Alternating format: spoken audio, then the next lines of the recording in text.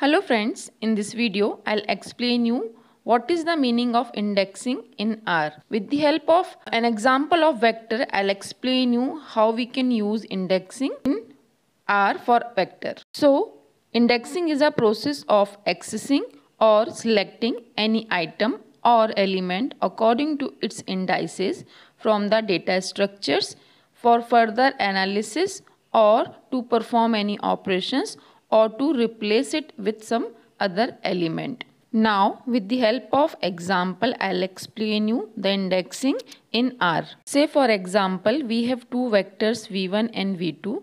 v1 is numeric vector, v2 is character vector, and both have 5 elements stored in it. So indexing of all the elements of both the vectors would be like 1, 2, 3, 4, 5. In R, the indexing starts from 1 and not from 0. So to access any element of these vectors, we need to give this indexing. We need to use these references to access them. Say for example, if we want to access second element of vector v1, so in that case, we need to write the syntax like v1 square bracket 2. Similarly, for accessing first element of vector v2, we need to write v2 square bracket 1.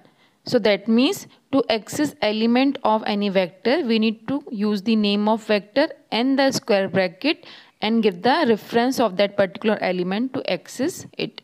Similarly, if we want to access more than one element of any vector, so we need to use C function to access them. Say for example, if we want to access two element of v1, so what we need to do? We need to write v1 square bracket C function and we need to pass the element reference inside C function to access them. So on a concluding remark, I can say to access any element of any vector or any data structure, we need to use square brackets, and inside the square brackets we need to give the reference or index of that particular element which we want to access. So friends, I hope you would find this video useful.